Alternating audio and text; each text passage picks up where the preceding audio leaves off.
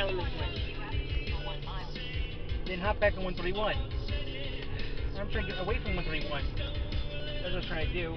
Because when we came home, right? It was through Vicksburg, we didn't touch 131 at all. Being home. Oh, we're trying to take 31 to 94. What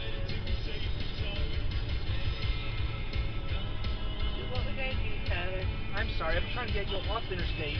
It don't matter, I need to get you there. Yeah. I don't want to drive around all freaking day trying to avoid it. And I know. End up getting late. Yeah.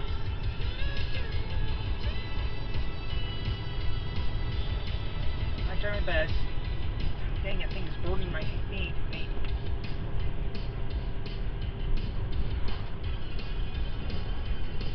I'll pop one of these calls, I'll pop it. The bucket. Burning.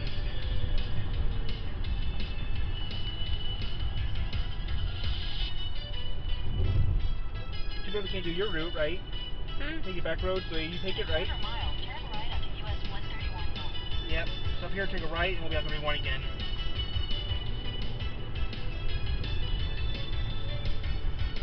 You're gonna take us down to I-94? We're going past 90. Yeah, we're gonna go past 94. Oh, we're gonna go past it? Yeah. Onto US 131 We're not going on it. See? We just went through Schoolcraft. That's all we did. See what happened? I know. No, we did the map right. We're not gonna touch it. We're not gonna. Let me go check it, but we're not gonna be on 90. No, we're staying on regular roads, okay? 21 miles. Nope, we're not gonna be nowhere on 94. We're gonna be on 31 all the way up there, okay? Yeah. We're taking exit 49A. 49A.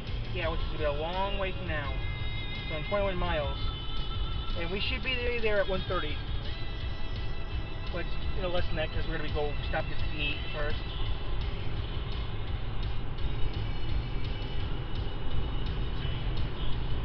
I'll turn that off for a second.